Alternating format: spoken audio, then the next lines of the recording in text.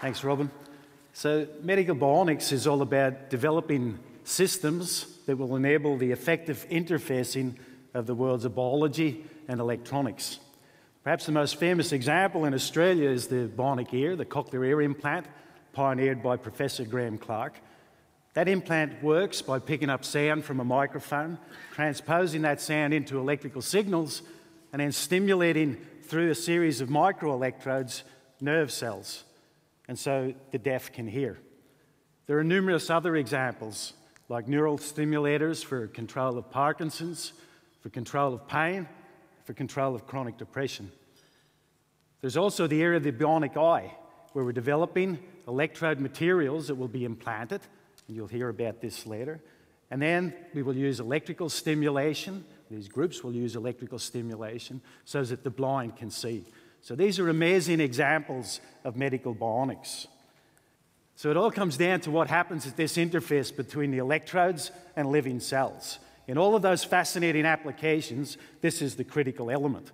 So as we implant an electrode material of a given composition and structure, it will invoke a series of molecular reactions and cellular transitions which will set up an interface between the electronics and the biology. The structure of that interface will ultimately control how we can communicate across that interface, how effective we can transmit electronic signals from the electronic world to the biological world. There's been 3 significant advances in electrode materials over the past 3 decades. They've been the discovery of organic conducting polymers, the advent of nanotechnology, and additive fabrication. Organic conducting polymers are often referred to as plastics that conduct electricity. The advent of nanotechnology has enabled us to control the size of matter in the nano domain. That's 1,000 times less than the dimensions of a human hair.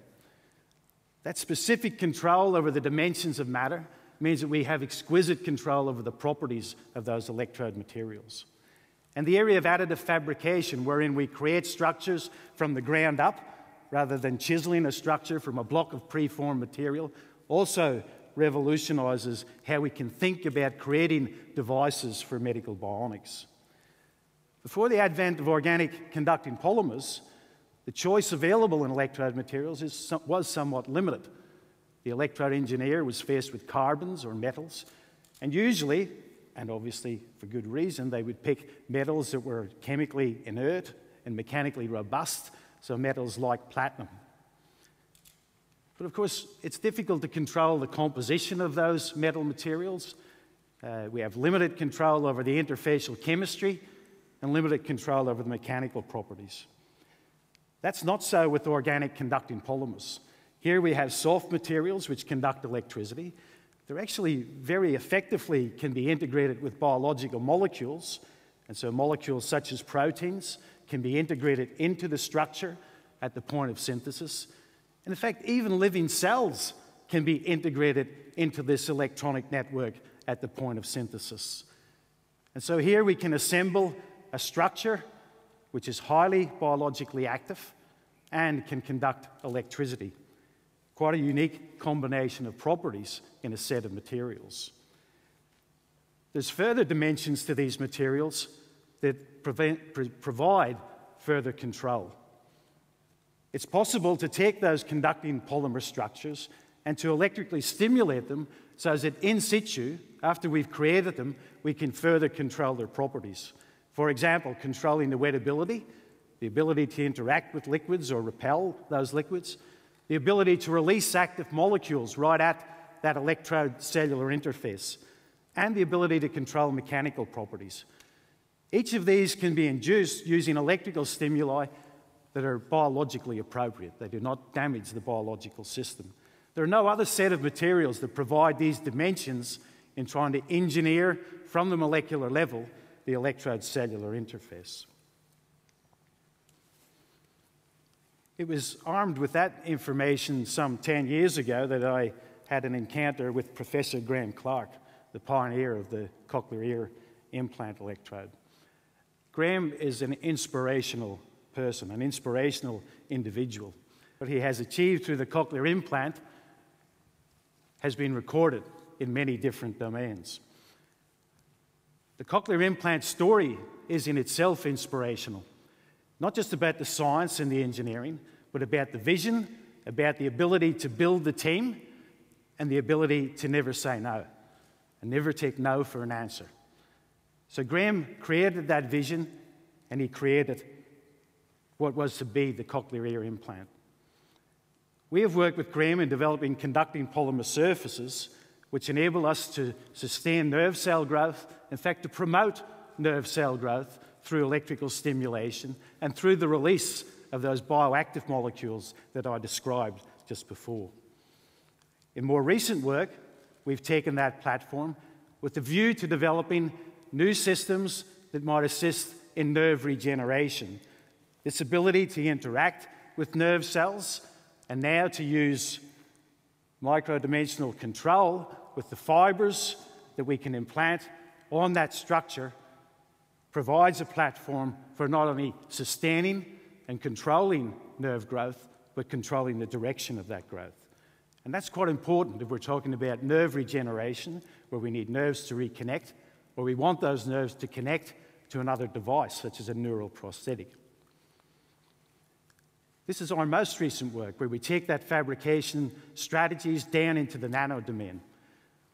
With the micro-dimensional fibers, it was good, it works well, but those fibers occupy a lot of space and don't provide much other function.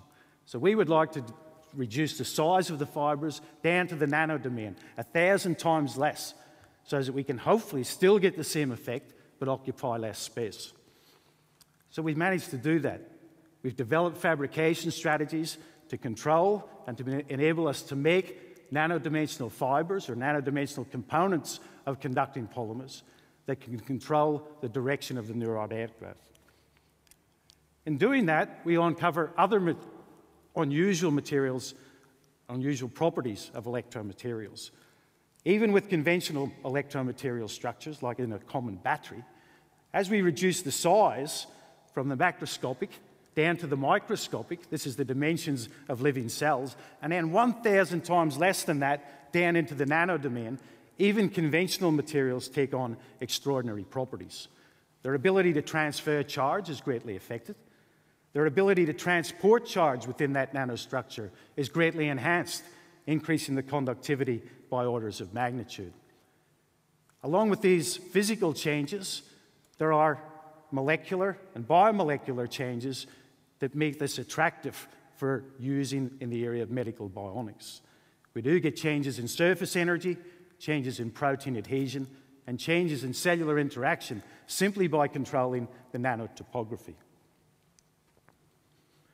So here we have a new group of materials, organic conducting polymers, where we can control the composition, we can control their properties in situ, and we can enhance that degree of control by using nanotechnology. Let's now turn our attention to fabrication of structures using those materials. In the area of additive fabrication, and there are various parallel developments in this area, we can envisage developing printers, for example, that would create three-dimensional structures with our organic conductors, our protein molecules, and even living cells spatially distributed throughout that structure. We've been involved in developing techniques based on extrusion printing or inkjet printing, which allow us to do that. Just recently, we've developed a new ink formulation, a bioink formulation, which is capable of supporting living cells during the printing process. And of course, that can be quite extreme if you're being shot out of an inkjet nozzle and bouncing off a pretty hard surface. But it does support the viability of the cells. In fact, 95% of the cells survive that process in this special formulation. So we can print these cells and we can strategically place them exactly where we want them in our new structure, in our new bionic device. So with all of this combination of advances in this area of medical bionics, or related to this area of medical bionics, we can dare to dream. And we've been involved in a project, or we are involved in a project with Professor Mark Cook to develop new systems for epilepsy detection and control. This will utilize organic conducting materials as an implant directly into the brain, which will pick up signals from the brain which give warning of an impending seizure.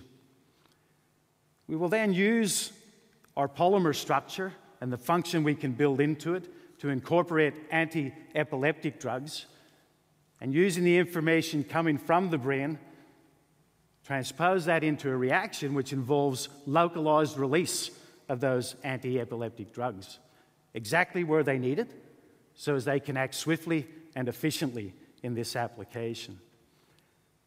This, of course, is a very bold application, but it's made possible by the advances in materials science and engineering just over the last 3 decades. There's no doubt that others can envisage other applications in medical bionics because of these advances in materials science.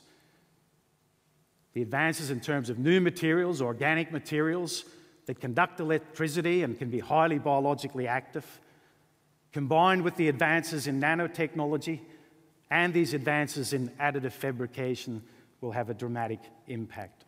Implicit in what I've said is the need to build a highly skilled interdisciplinary team to tackle these challenges in medical bionics.